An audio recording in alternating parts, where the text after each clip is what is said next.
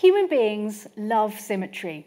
It's everywhere in our art and in our architecture and design.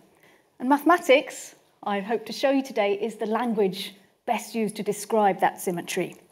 So I just want to begin with a couple of examples. The picture that's on the title slide here is a picture of a design that's in the Grand Mosque in Paris, and it's got this lovely radial symmetry with the pattern repeating itself around the circle.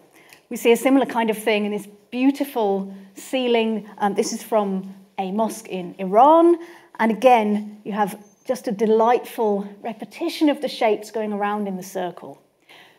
Symmetrical and repeating patterns and designs are seen a lot in Islamic art, in part because of the prohibition of showing living things and representing them.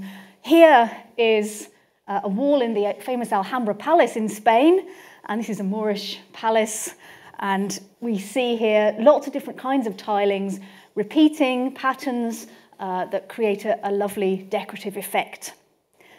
We don't just see it in decoration in art, but also in the architecture itself. So the Taj Mahal, which is often said to be the most beautiful building in the world, you can see here, this is an example of where we have what's called bilateral symmetry, so a vertical mirror line down the side, down the middle of that building, and it looks the same on the left and the right. But also, by the clever use of the shallow lake here in front, there is the illusion given of another line of symmetry, a horizontal mirror line, because of the reflection of the building in that water.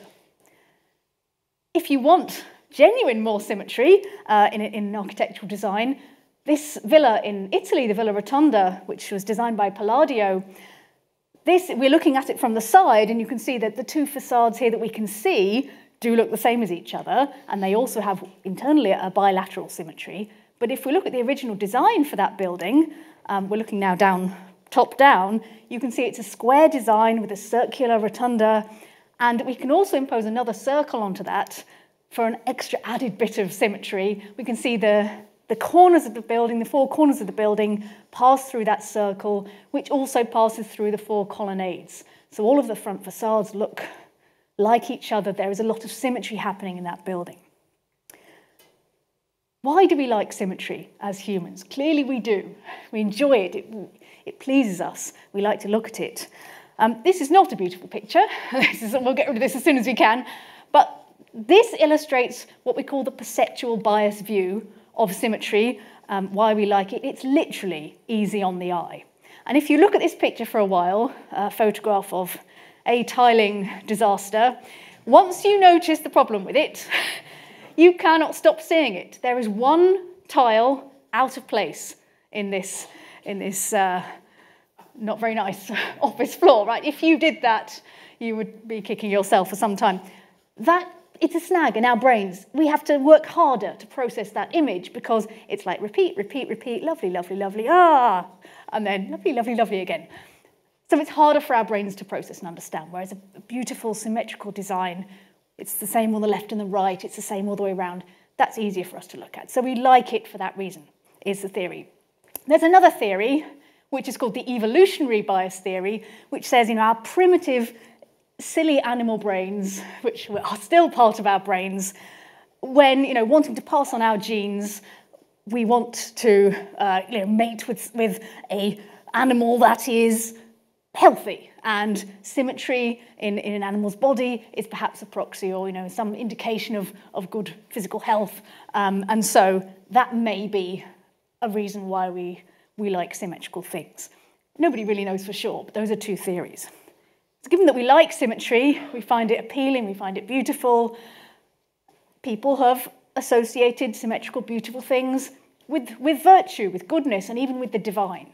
And this goes back a long time. So if we go back to Plato, for example, 360 BC or thereabouts, writing in this dialogue, the Timaeus, about the creation of the universe, he is explaining, modern science, a method with which your scientific training will have made you familiar.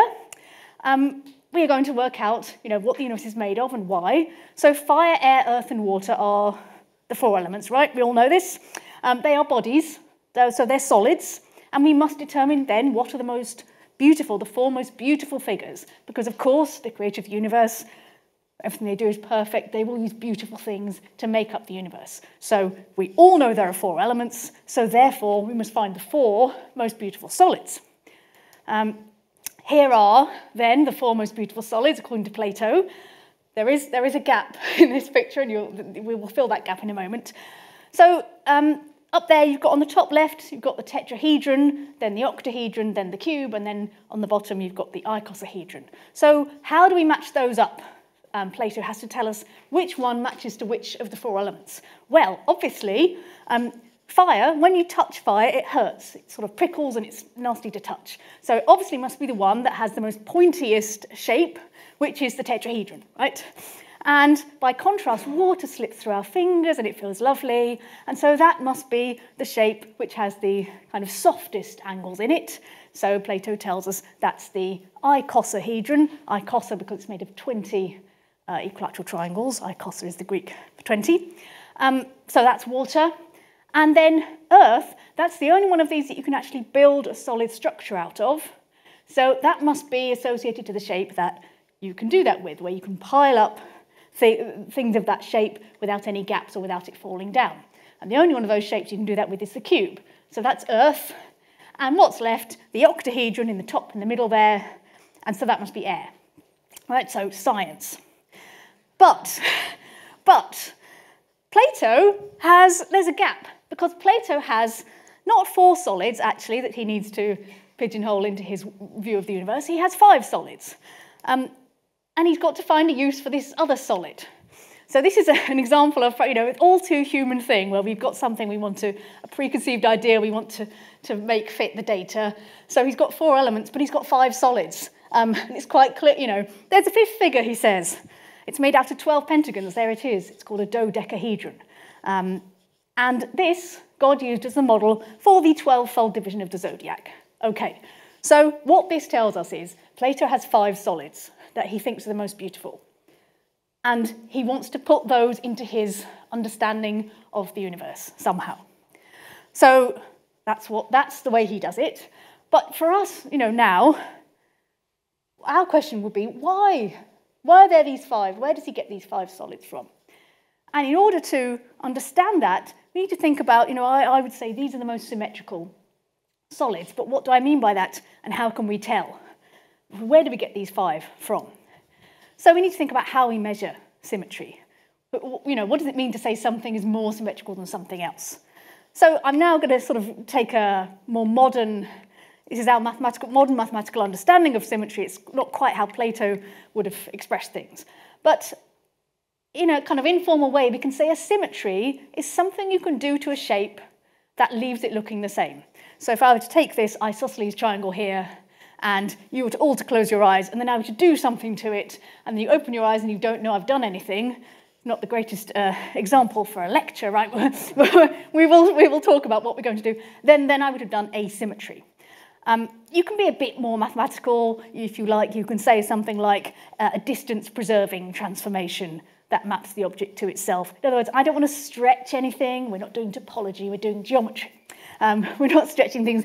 We're just doing something to the shape like we might, reflect it in a vertical mirror line, like we're going to do with this isosceles triangle, or rotate it or move it around like that. But we're not stretching anything. So the distances between points are going to be the same before as after. So this isosceles triangle, it's not equilateral, it's isosceles, so it has 2 sides that are the same, but then it's got one shorter side at the bottom. So what are the symmetries of that? Well, there is a nice vertical mirror line we can draw. You can flip it left to right, and it will look the same after you've done that. There's one other symmetry, which actually any shape, however weird and wonderful, has that symmetry, and that is don't do anything. So it looks as if you haven't done anything because you haven't done anything. It leaves every point identically where it is, and so we call it the identity map. So this is the do-nothing the do-nothing symmetry. Every shape will have that, however weird it is. So the isosceles triangle, it has 2 symmetries. Now, how can we be sure there aren't any others? Maybe there's something I haven't spotted. Well, we're limited with this shape. The reason is that if your shape is going to look exactly the same afterwards, after whatever you've done, then you've got to map the vertices, the points, to vertices. So those 3 points there have to be somehow rearranged in some way. You've got to map edges to edges, and you better map an edge of a given length either to itself or to another edge of a given length. So the two long sides could potentially be swapped over, and that's what happens with the reflection, or they could be left where they are. But this short side at the bottom, there's nothing for it, it's just got to stay where it is. So with the reflection, it turns it over on itself, but it still gets sent to itself. So because of that one kind of odd one outside, we're limited because that side always has to just end up back where it started. So if only we had a triangle where all the sides were the same length, we would hope that there would be more symmetry happening there. And another thing we'd better have is that, if a pair of edges are meeting at a particular angle, then after you do the symmetry to them, you shouldn't be able to tell that anything's happened. So they'd better still be meeting at that particular angle, maybe somewhere else in the shape. So the things that are going to be the most symmetrical are likely to be shapes where all the edges have the same length and all the angles are the same, all the angles are equal. For example, an equilateral triangle. So here we get a lot more symmetry suddenly because there's more freedom of movement, so to speak. There are now 3 reflection symmetries, so I'll draw you the mirror lines. So there's that vertical line, but we can also have one coming out of any vertex and crossing the middle of the opposite side. So there are 3 reflections. We can also now start doing rotations. So we can take this triangle and rotate it 1/3 of the way around, or 2/3 of the way around. And you always, for free, get the do nothing, the identity map. Leave everything where it is. So that gives us now 6 symmetries. So we can categorically say, this is counting, we can say the equilateral triangle is more symmetrical than that isosceles not equilateral triangle. And we can take this further. So we can talk about polygons in general. So polygons, 2-dimensional shapes made with straight lines. So the most symmetrical kind of quadrilateral, right, 4-sided shape, it ought to be one where all the sides have the same length. So that would make it a rhombus or a diamond. But we would also like all the angles to be the same, and that makes it be a square. So the regular polygons, so-called, they're the ones where all the sides are the same length and all the angles are equal. Here are the first few. The first 2 have special names: equilateral triangle, square, and then you just say regular pentagon, regular hexagon, regular n-gon, if you like. And these are the most symmetrical of their kind. In other words, if you have a 7-sided shape, the most symmetrical you can hope for is a regular heptagon. It will have 14 symmetries, it turns out. So you just double the number, and that's how many symmetries there are. Now, you can take this to the limiting extreme, and what you would end up there with is a circle, and that in fact has infinitely many symmetries to it, because any diameter you can reflect in is a line of mirror line, and you can rotate about the centre through any angle, and it will still look the same. So these are kind of the regular shapes, the regular polygons in 2 dimensions. Well, now we've done that, so warm up, let's go up to 3 dimensions. What would we think would be the most symmetrical? And it's not polygons now, it's polyhedra, the 3-dimensional shapes you can make with straight lines. Well, by the same kind of reasoning that we've used, what you want is, if you want the most symmetry, you want all the edges to be the same length. So the faces of these things are going to be our regular polygons, so equilateral triangles, squares, and things. And you will want the same number of these faces to meet at any point, because then that gives you the most freedom of movement in terms of rotating things and moving it around and still leaving it looking the same. So that's the definition of what we call a regular polyhedron. All the edges are the same length, the same number of faces are meeting at every point, and these faces are regular polygons. So what actually could we get? I mean, let's just sort of think about it for a little bit. Suppose we're trying to make one of these things, these regular polyhedra, from equilateral triangles. So all the faces are going to be equilateral triangles. How many of these could meet at a point in our 3-dimensional shape? Well, if we tried to do it with 2 meeting at a point, that's no good. It's just going to flop onto itself. That's never going to work. If we have 3 meeting at a point, we could try and, can we make a shape like that? Or 4 meeting at a point, or 5. All of those work. Here they are. 3 at a point is the tetrahedron. 4, octahedron, so it has 8 faces. 5 is the icosahedron. That was the one that Plato said was representing water. These pictures, by the way, were drawn by Leonardo da Vinci for a 1509 book by Luca Pacioli on proportion and art and lovely things like that. If you try to get 6 of these equilateral triangles round a point, well, the angle in an equilateral triangle is 60 degrees. So 6 of those makes 360. So that's actually just going to give you a flat surface. It's never going to close in on itself. You can't make a 3-dimensional solid. So that's no good. So 6 won't work. Anything higher than 6, it gets even worse. The triangles are overlapping. So that's no good. So that's all we can do with equilateral triangles. Squares, what about them? Well, again, 2 squares, just going to flop. 3 squares, yes, that gives you a cube, which actually you can see, but it's very small writing, but it says that's called a hexahedron by some people because it has 6 faces, right? If you try 4 squares around a point, well, the angle in a square is 90 degrees, so 4 of those makes 360. Again, you're going to get a flat surface. 5 and up, can't be done, they overlap with each other. Pentagons, 2 isn't enough. 3 is all right, dodecahedron. 4 is too many, they overlap. With hexagons, 2 is too few. 3 hexagons does make 360 degrees exactly because the internal angle is 120. So that again would give you a flat surface. 4 and above, overlapping, doesn't work. Anything more than hexagons, 2 is too few, and 3 round a point would already overlap, and you'd have too many. So that's why. That's why we get 5, exactly 5, no more, no less, of these regular, highly symmetric 3-dimensional shapes, the regular polyhedra, and these are called the Platonic solids. And, I really like, so I've been a bit sort of slightly laughing at Plato and the 4 elements and the extra thing, the quintessence, right, the 5th element, that's what that word quintessence means, because he's got these 5 things already and he puts it into the science of the time. The science has changed over the years, of course, but the mathematics, one of the things I like about maths, it's true. It was true then, it's true now. And it will always be true. There will always be these 5 regular polyhedra that we've just proved. That's what there are. So, yay, maths. So here we are. We've got these lovely symmetrical shapes. Those 3 times where we said, oh, this number of those shapes just exactly equals a 360-degree angle, so these are sort of the limiting conditions, that happened 3 times for triangles, squares, and regular hexagons.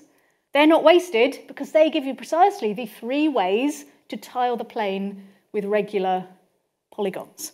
And there they are there. So those things that we just noticed on our way through the argument, that's the use of them. That's where they crop up.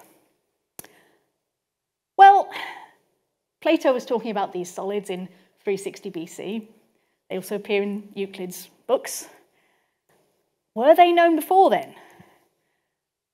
Periodically, you will hear this claim made that actually these solids were known a long time before, hundreds of years before Plato, to Neolithic peoples. And it's because of these kind of stone balls that have been found in archaeological digs in Scotland. Hundreds of them have been found. And this is a picture where someone has helpfully kind of added in kind of little white strips of paper to emphasize the shapes that they see. So my question, are these really Neolithic Platonic solids, or are they a load of old balls? Let's discuss. Here is the evidence for. Some of them do look a bit like Platonic solids. The evidence against. If you take off the white bits of paper, you get things a bit more like that, which you may not necessarily, if you've never seen a Platonic solid, you wouldn't necessarily think, oh, those look like highly regular designs. There have been several hundred of these shapes found, of these stone balls found. All of them have some combination of kind of lumps in them and indentations carved out of them. Now, if you want, say, a cube, you want to say one of these represents a cube, then a cube has 6 faces, and it has 8 vertices. So kind of the lumps that you have, they potentially could represent either faces or vertices, depending on their size. So if you see something with either 6 or 8 of the lumps, then that maybe could represent a cube or perhaps an octahedron. If you have 4, then that could perhaps represent a tetrahedron, which has 4 vertices and 4 faces. And the dodecahedron and icosahedron, they have 12 and 20 faces or vertices. It's, they're dual of each other. So if you're looking at these things, you have a collection of them. If you see that they all have, or almost all have, 4 or 6 or 8 or 12 or 20 lumps on them, then that would be a good indication. The problem is that they don't. So loads of them have 6, loads, about half of them.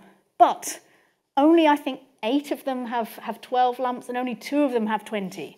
So it's really not very convincing. And all of the others just have, I won't say random, but they have different numbers of these indentations and lumps on them, ranging up to, over 100, maybe 120, 130. So it's not really very compelling, I would say. I do not think that Neolithic people knew about the Platonic solids, or at least they didn't have a classification of these solids. The sad thing really is that there is so much that's fascinating and interesting about the archaeology of Neolithic times that I don't think we need to map onto it our modern views and understandings to find it really interesting. So I would say no to Neolithic Platonic solids, but yes to archaeology being really, really fascinating, and let's find out what they really were doing. We don't really know what the purpose of these objects were. If you want Platonic solids in in archaeology, you can have them. You can have them, but you have to wait until Roman times. For these bad boys, these are dodecahedra, or this is dodecahedron, and there are loads of these been found in the remains of Roman settlements. We don't know what they're for. Answers on a postcard. They tend to have these circular holes in the pentagonal faces, tend to all be different sizes, so it's been suggested that they were perhaps used for gauging pipe widths, or perhaps for surveying in some way. Other people have said maybe it's something to do with, knitting or weaving, something like that. Nobody really knows. Are they gaming pieces? We're not sure, but they are dodecahedra. Very lovely things. So we're not absolutely certain when the Platonic solids were discovered, but it's nearer to Plato's time than to Neolithic times. The curious thing, I want to give you, words are interesting. This word symmetry that we're talking about, curiously enough, you don't get it. So even in the books of Euclid, where the Platonic solids are discussed and obtained, in book 13 of Euclid, I think, the word symmetry is not used. They are just kind of equilateral figures with equal numbers of size, things like that. But there isn't the use of the word symmetry. I mean, of course, not the English word. Even though there is a Greek word, and it has a Greek root, symmetria, sometros. It comes from 2 Greek words. The first bit means together, and metros means measure, so it's sort of measured together. And you do get that word, but it doesn't mean anything to do with what we would think of as symmetry. It's used in a rather technical, geometrical sense. It's used to mean where you have 2 numbers or magnitudes, lengths, that have a common measure. In other words, they are both whole number multiples of a common thing, the same thing. So when these texts start to get translated into Latin, there isn't a word in Latin for this either. So you have Pliny saying, we don't have a Latin word for symmetria in this context. So he translates it not as symmetria, but as commensuratio, from where we now get the term in geometry of things being commensurable. But that's where that usage went. And that's really the only time you see that word. And it's kind of a false friend, because it doesn't mean symmetry like we think of it as symmetry. There is another use in Greek. So Aristotle talks about, uses this word, symmetria. And he is talking about the species of beauty. Of course, there are 3, because it's Aristotle, and he has 3 of everything. And the middle one is proportion, well, what we now call proportion, which is in the Greek symmetria. Of course, they are revealed by mathematics, like all things. But this word now, this usage of the word, proportion, harmony, things going together nicely, that goes across to Latin, and that's in Latin, if you see the word symmetria, as used, for example, by Vitruvius in books about architecture, it has that meaning of proportion, not what we would call reflections, rotations. That's not what is being meant there. So this symmetria becomes 2 things in Latin: commensuratio, which we won't talk about at the moment, and proportion, which we also won't talk about today very much. We're talking about our modern word symmetry. We will talk about proportion in my next lecture in February, just a little advert there. But symmetry or symmetria then is the harmony arising out of the details of the work, the correspondence of details to the whole. You know, if something is in a 2-to-1 ratio over here, it ought to be in a 2-to-1 ratio over here, even if it's enlarged. So something happens, like we skip forward, 1,500 years. By the time people are translating Vitruvius into their own languages, particularly in France, this word has acquired slightly different meaning. So Claude Perrault, who was an architect, he's most famous for the thing I've got the picture of there, the colonnade of the Louvre. He says symmetry in French, that word now in French doesn't quite mean the same thing anymore. Vitruvius, it's all about proportion. But now, in 1673, it now has come to mean in French things being the same on the left and the right. So this is starting to be our modern understanding of what we mean by symmetry. So in French, he says, the windows in a building, the same distance from the centre on the left and the right. If the distance is unequal on one side, it's also unequal on the other in the same way. And of course, this facade here, this colonnade, does have that bilateral symmetry. It's a very beautiful thing.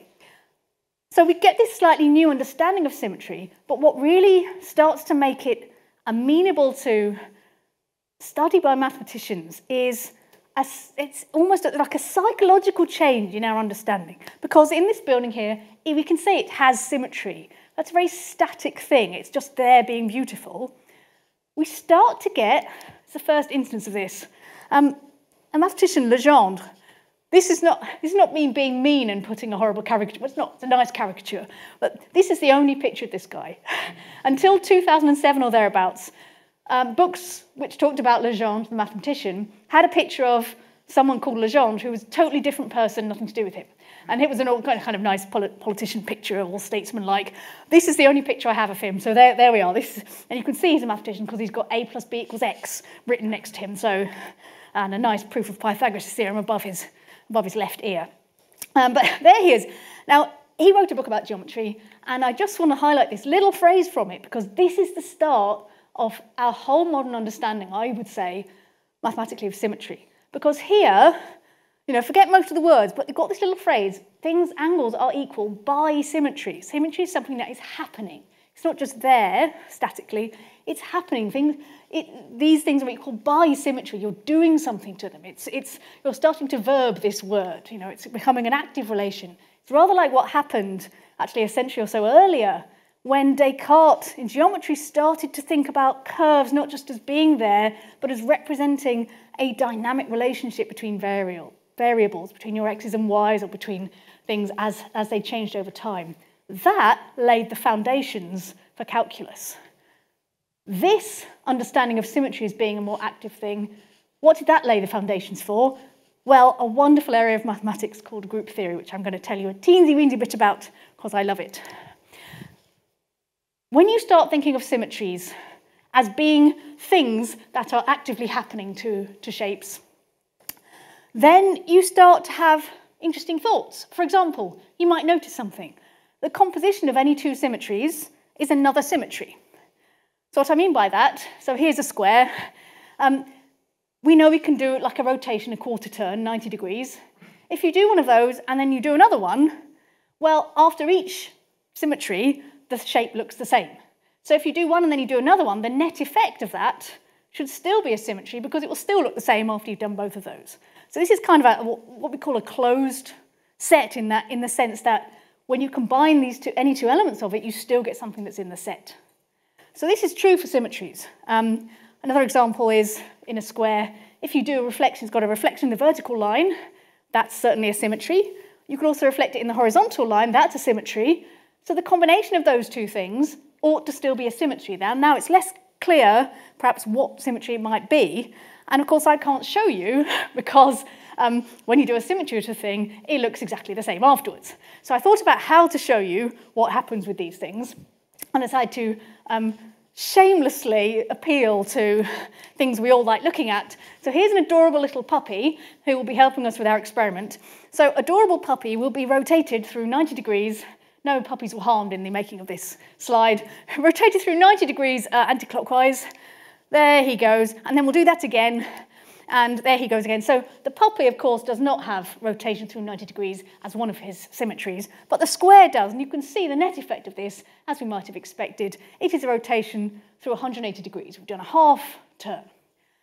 Okay, let's see what happens when we take the same very willing puppy and try doing these reflections. So if we reflect in the vertical line, okay, that happens. And then if we reflect in the horizontal line, that happens. And oh, look, we've ended up in the same place. So, you know, a square would look the same throughout all of this, so we wouldn't be able to see it. But you can see, when you do those two reflections, one after the other, the upshot is a rotation. And it's the rotation through 180 degrees that we already know is a symmetry. So this is just sort of showing you in this case, yes, the composition of these two symmetries is still a symmetry of a square. But this is always true for the symmetries of any shape. You can combine them and the outcome is still another symmetry. So they have this closure property.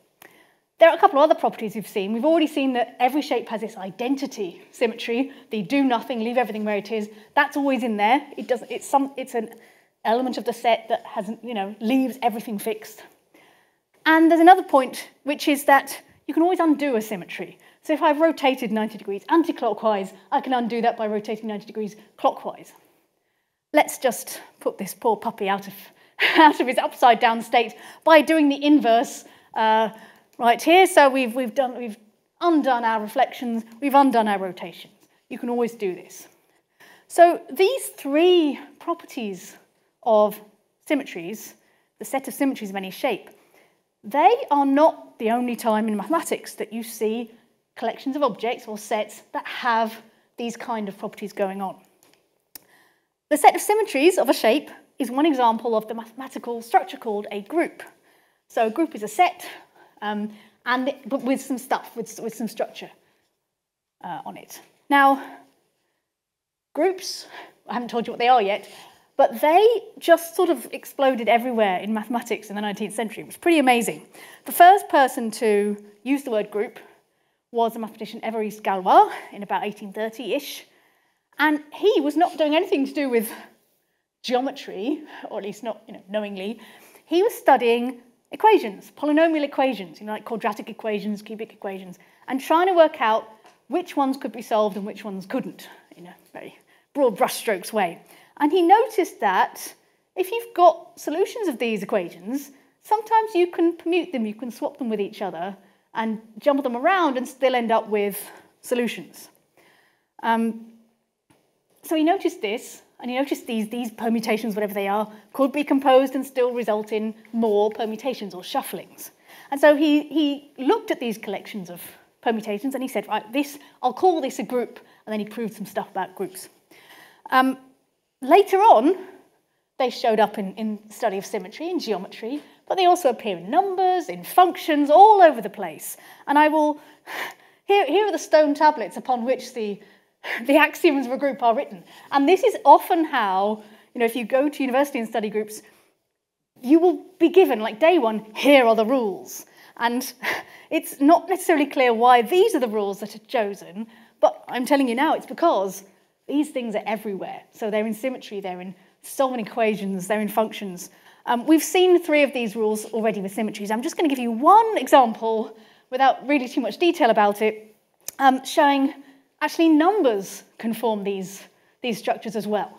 So if you take whole numbers, integers, so 0, 1, 2, 3, and then -1, -2, and so on, we can combine whole numbers by adding them together. So with symmetries, we do one, then we do the next one. With numbers, what you do is you add them.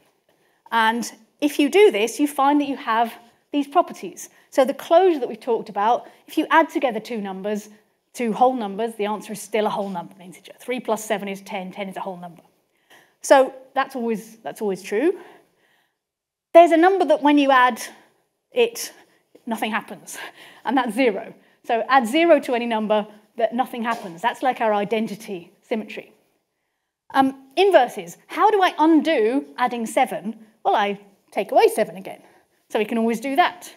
So that's true for these numbers. And then the final one, this associative law, which is it's a bit of a technical condition, but I've just written it down here just to show you. And that sort of says you can bracket up your calculations without having an effect on the ultimate outcome. So, 3 plus 7 plus 2 is the same as 3 plus 7 plus 2, right? And that will be true for any numbers.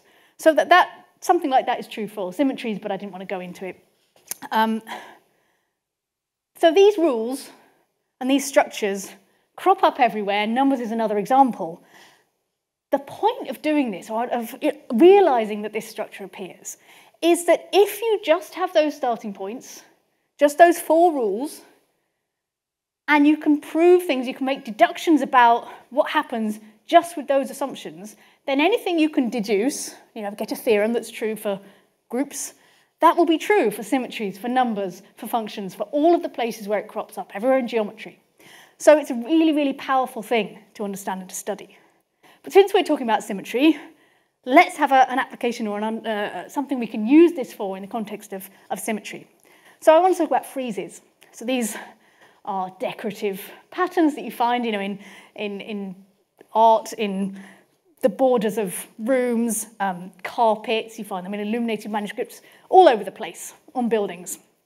So what mathematically a frieze pattern would be a design that goes along a strip that could be continued indefinitely if you wanted it to. And there is some symmetry there, but in particular, one symmetry you always have in a frieze pattern, it's got a repeating design, so you will always have a translational symmetry. You could shift the design along the strip and it repeats. So that's always in there, but then there might be some other symmetries. And what we're going to do, at least hint at doing, is to see that actually this understanding that what we have here is this thing called a group can help us to get a feel for what the different possibilities are for a frieze. So, of course, there are as many patterns as you like, only limited by your creativity in terms, I'm not saying there are only finitely many patterns you can put on a frieze. There are lots and lots of patterns you could design, but the potential symmetries you could have are going to be something we can explore with this idea of a group. And in particular, the fact that if you have 2 symmetries, then the composition of those, doing one then the next one, must also be a symmetry. So the design you're going to repeat determines what those possibilities are. And here is a case where it's not enough to just count the symmetries. Say, this one will be more symmetrical than that one because this one has 9 symmetries and this one has 12. Every frieze has infinitely many symmetries because you can just do this translation, 1 step, 2 steps, 3 steps, and so on. So when you have infinitely many symmetries of all the friezes, then you need a bit more sophistication to be able to understand what's going on. So there's another symmetry down at the bottom. I've allowed this to be a frieze. It's a design on a Mesopotamian pot. Of course, it goes all the way around, so you could say it's indefinitely extended. What possible symmetries of these things can we have? Well, here are some. So if we look at the design on the top, there you could reflect it in the central horizontal line, like that, and it would still look the same. You could reflect it in some of the vertical lines, like through key points in the design, so there are reflections in vertical lines. You potentially rotate through 180 degrees about various points on the central line. You can't have rotation through anything other than 180 degrees, though, because the first thing you have to do is leave the strip in the same position. So if you rotate through 74 degrees, you're going to get a wonky strip that won't look the same. So those are we can only really hope for those. Now, the design on the top has all of those things, but the design on the bottom, it's got these zigzag patterns. If you try and do a reflection in a vertical line or rotation, then the zags will turn into zigs and it won't look the same. But you can do a reflection in the central horizontal line if you want. There's one other symmetry that can occur, and this is what a beautiful frieze design.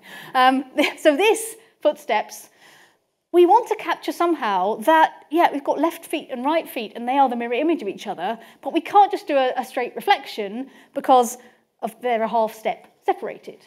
So the answer is that we do what we call a glide reflection, which is where you go, literally in this case, a half step and then reflect. So go half a step and then reflect the design, and that turns the left feet into the right feet and so on. So that is another kind of symmetry you might end up with. So we've got a few candidate symmetries for friezes. And now we can bring our group theory understanding into play. We know that if we have 2 symmetries, then their composition will also be a symmetry. So we can't get all possibilities that we've just mentioned occurring completely independently. For example, Our puppy friend earlier showed us that if you have a reflection in a vertical line and a reflection in a horizontal line, then the composition of those two things is rotation through 180 degrees. So if we've got those two reflections as symmetries of our frieze, we must have the rotation as well. So those kinds of considerations and a bit of thinking and exploring allow us to actually classify all the possible frieze groups that you can have. There are 7, which I think is quite nice. There are 7 possible different kinds of symmetries of friezes, collections of symmetries, these groups. I won't enumerate them now, but there's a picture of this in the transcript you can have a look at, and I encourage you to become frieze detectives on your walking around the town you live in. Just have a look. Have a look at, we might look, this one up there is quite popular, the egg and dart design. You see that on a lot of buildings. That only has vertical reflections, right? But you can have a look at all of these. There's the crib sheet for what the possibilities are. So there are 7 frieze patterns, and to understand what those are, you need to understand a bit about the mechanics of the groups that are underneath them. So friezes, that's a little example. We've talked about how this idea of a group was everywhere in the 19th century mathematics. The idea of symmetry, similarly, seemed to be everywhere in 19th century science. And part of it, I think, was that microscopes got a lot better. We could look at the structure of things a bit better. So we get the law of symmetry for crystals in 1815. The way in which nature produces crystals is always that of the greatest symmetry. Opposite and corresponding parts are equal in number, arrangement, and shape. Got there, that's a fluorite crystal, isn't it? Lovely octahedral structure. And what's going on there, as we now know, crystals are arrays of atoms that are put together in a structure that repeats because, we have this symmetry because what works in one direction works in all the directions, right? So if you're understanding, of course, you need something a bit more complicated than friezes, which are just strips. Crystals are 3-dimensional, but they are made of 2-dimensional slices. So we need to understand, to begin with, it's going to help us to understand what kind of symmetries you can have for the slices to cover the whole plane with repeating designs. This is not the beautifulest picture, but it's taken from a book about crystallography. And it shows you here that there are, in fact, 17 of these kinds of symmetries, symmetry groups, where you are filling the plane in a repeating way. So we call these the 17 wallpaper patterns. Now, this has a very profound impact on art because the artist M.C. Escher produced lots of beautiful designs based on tilings. He was inspired by a visit to the Alhambra Palace that we saw a picture of earlier, and he was trying to understand what the possibilities were. His big brother was a professor of geology, and he said, you need to look at what the crystallographers have done. They've classified all of these possible tilings. And this is a picture from a textbook that just is doing that. Crystal on the left there, iron parietes, beautiful. It almost looks impossible that could be a naturally occurring thing there, so perfect. So we've got these 17 wallpaper groups that allow us to understand the possibilities in 2 dimensions. Crystals are 3-dimensional. If you want to go up to 3 dimensions, again, the maths gets a little bit more complicated, same underlying ideas. There are 230 of those. I'm not going to show you a picture of all of those. But, in art and design, we see experiments and work that uses tessellations and tilings, and not just with Escher, but right up to the present day. This is a lovely fish designed by the digital artist Chris Watson, whose website is rather pleasing. Lots of these lovely images that are quite appealing, hexagons and triangles happening there. But you see these things on your travels out and about as well. So if you are in London and you've come here today in person, you may have sat on an Enid Marks on your way here, because Enid Marks, she's on the top left with a lovely little cat on her shoulder. She designed many of the fabrics on London Transport. And if you are living in London, you get different fabrics for each of the different bus lines and tube lines, and you have repeating designs made in fabric. So, of course, those will need, they will all have different symmetries attached to them. On the top right there, you've got Orlac-Healy. Who among us does not have an Orlac-Healy tea towel or something like that in our house? Again, repeating designs that look very pleasing. Bottom left, Zahra Hussain, who's a Walthamstow-based artist. And she's classically trained in traditional Islamic art. She produces these wonderful designs, and her, the designs are all, she does these ruler and compass constructions of beautiful geometric, symmetrical tilings, but then she also uses modern technology to overlay some of those designs using light to make beautiful installations like the one that's shown there, which appeared at the Barbican a few years ago. And I thought I'd have a token man. So here's William Morris, much loved wallpaper designer, among other things. So yeah, from forever, people have been wanting to cover walls with beautiful things, and we can see mathematically there are 17 ways to do it, upon which you then overlay your artistic designs.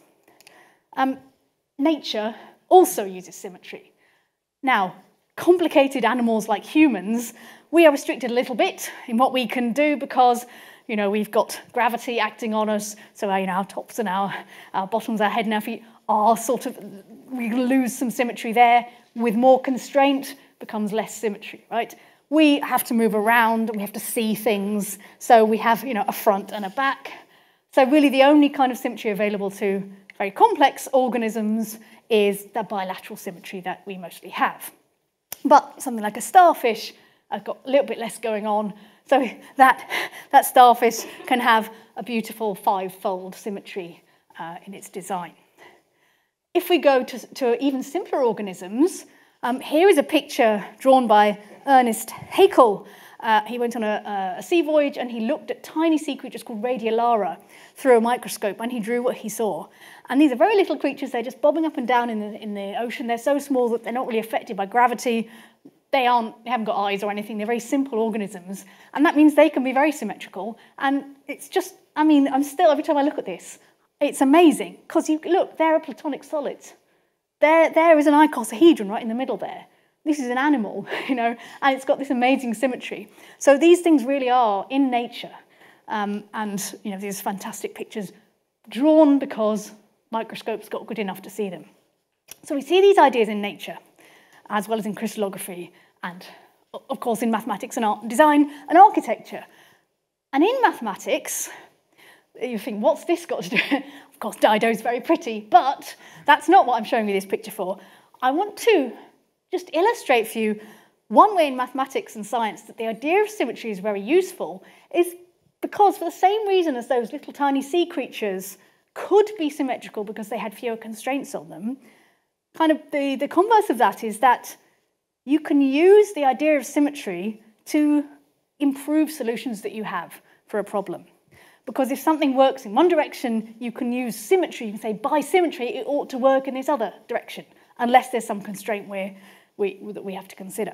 So Dido, she's in this story because of the legend that she had to, for convoluted reasons, had to flee her home country, and she landed up on the north coast of Africa. She had some money, but she didn't have anywhere to live. So she discussed with the people who were living there, could she buy some land to settle on? And what they agreed, and I know they may have thought they got a good deal, what they agreed was, she said, I'll give you all this money, and all you need to give me in return is the amount of land that can be encompassed by the hide of a single ox. So they were like, okay, all right. So she said, okay, good. So once they'd shook hands, she took the hide of this ox and she cut it into little tiny strips and she tied them together, and so she ended up with a big rope. And then she could encompass a lot of land in that. But mathematically, you can say, what is the most amount of land you can encompass with a given length of rope or ox hide strips tied together? And we can use an argument that involves symmetry. So let's suppose you just chuck your bit of rope down and you get some shape like this. Then you can say, right, anywhere I cut this so that I've got half of the length on one side and half of the length on the other, I can have a look and I can see which half has got the most land in it for that length of string or rope. And when I do that, then I can just reflect that solution, and that will increase the other half to be the same as, the best half so far. So you can do that, and you go, okay, now I've got this shape. Then you can do it anywhere else. You can repeat this same thing as often as you like. So we draw a line through somewhere else, and we say, okay, I've got more land encompassed in the top half there, so I will just reflect, by symmetry, I can increase the optimize and optimize and optimize, and I can keep going, and I keep going, and I end up with the perfectly symmetrical thing, a circle, which is indeed the solution to the problem, what shape gives you the most amount of land inside a given fixed perimeter length. Now, it takes a bit of work. I've brushed under the carpet some of the detailed mathematics that involved in proving that this is like a unique optimal solution, but it's a very appealing intuitive argument that does give you the circle as one optimal solution. So this is one way in which we can use these kind of arguments in science and mathematics. Use the argument of symmetry, it gives you the best solution. I want to go back for the last couple of minutes to talk about the ongoing importance to our psyches of the symbolism of symmetry. So we saw how Plato loved these 5 solids and wanted them to fit into his understanding of the universe. This desire, this kind of perception, symmetry is great, it's beautiful, it's virtuous, it's divine, it has lasted and it is still with us. This is quite an old picture, but even almost 2,000 years after Plato, Kepler was absolutely enamored with the Platonic solids. And actually, the picture I showed you before with the diagrams with the fire inside the tetrahedron, that came from a book that Kepler wrote. Kepler's famous now because he understood about the elliptical orbits of planets. He was studying planetary science. He loved the Platonic solids. He had a problem, which wasn't that he thought there were 4 elements. I'm not sure what he thought about the elements. But his question was, we've got these planets, 6 were known at the time, and the average distances from the sun, we know what they are. But why? Why are they those distances from the sun? God must have had a reason for doing that. What was the reason for doing that? And he was so familiar with the Platonic solids that he actually recognized that the distances, kind of the relationships between these average distances were very similar to, and up to experimental error, the same as the distances between the spheres you can draw, kind of inscribed and circumscribed spheres of a nest of Platonic solids, as long as you nest them in the right order. So there are lots of different ways to put them inside each other. And this picture, it's got a tetrahedron and then an icosahedron, and then they're all in there, getting smaller and smaller, and you draw these spheres just touching the insides and the outsides, and they give you the average orbital distances of the planets from the sun. So it's a lovely picture. There is a slight problem in that we now know there are more than 6 planets. So unfortunately, this can't be true, or it can't be, we don't necessarily need a reason, but the fact there are more than 6 planets means this is not going to be extendable to the other planets we know about. But this shows again, this absolute, the love of the symmetry of these things makes people want to use them in their efforts in various spheres, literally. Coming more up to date, so symmetry has this symbolism to do with beauty, but also it has a symbolism to do with equity and fairness. So here is a picture that I want to show you. This is from 1902 or thereabouts. It's from a book called Garden Cities of Tomorrow.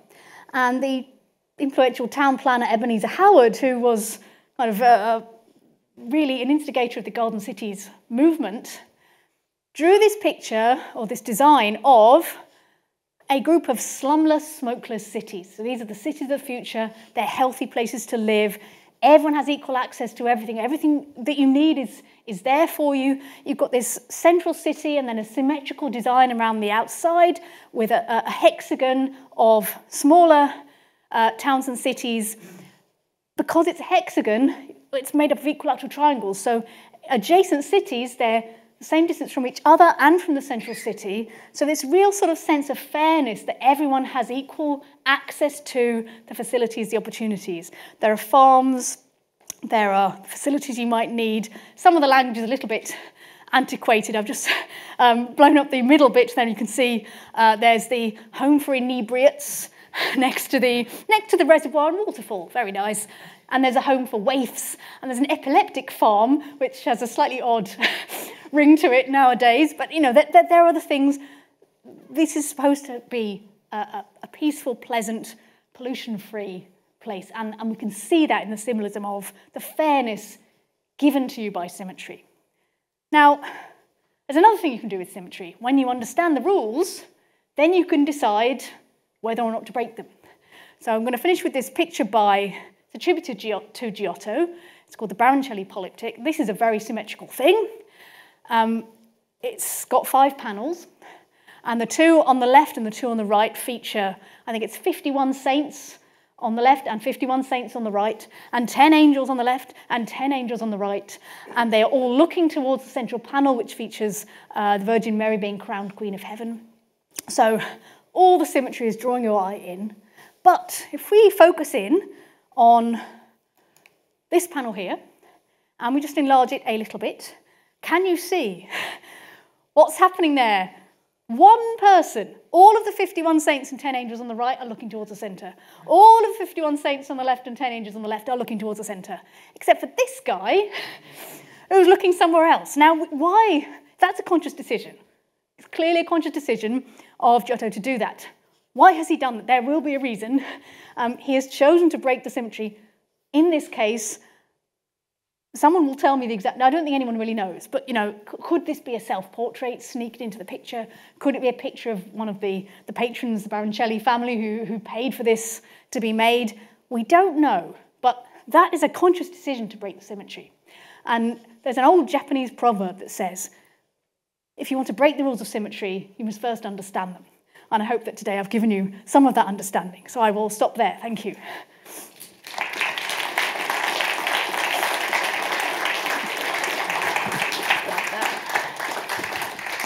Thank you so much, Professor Hart. I've got a couple of questions from the online audience, and then we'll go into the room. The first question is, can you say something about 4-dimensional regular hypersolids? Oh, well, I can. Yes, you were going to ask me how many there are, and I can't remember. But you can do that. You can do exactly the same kind of analysis and work out. So a hypersolid, if you like, just as you can make a cube by taking a square and dragging it along, and that becomes a cube. You can do that same thing going up a dimension, and you can take a cube and drag it along in a mysterious 4th dimension, and then join all of those things together, and that will give you a hypercube, so-called. So you can, and a regular example of that would have all of its 3-dimensional faces being identical to each other and the same. So you can do this kind of analysis, but yes, I don't remember right now how many of those there are. Homework.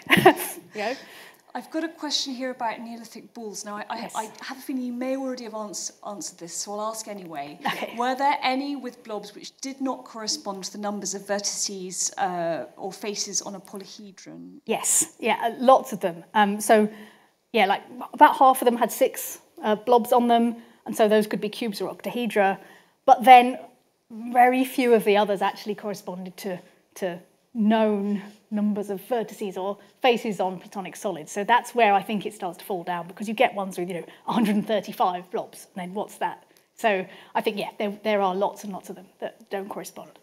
I'm sure you're doing research into geometry. Can you explain what is the nature of your geometrical research? So I would say the best encapsulation of my research area is the group theory that we've been talking about, which has lots of geometric applications, and the study of symmetry is involved in that. So my favourite thing at the moment is I'm trying to understand, with numbers, you can take square roots of numbers and cube roots of numbers, right? And decide whether or not they exist or not. I want to understand whether you can do that in the more general setting of a group. So you can do it with, 4 is a whole number that has a square root, has a positive square root 2, and another one -2. We can conceive of that idea in the more general setup of these things called groups. And what does that mean, and how can we understand it? What does it mean to have a cube root of a symmetry, for example? Is that possible? So I'm trying to understand that at the moment, and that's this week's favourite item of research. Thank you so much, Professor Hart. I'm afraid we're going to have to end there, but just want to draw your attention to the next lecture, which on the 7th of February. Thanks so much for coming. Thank you.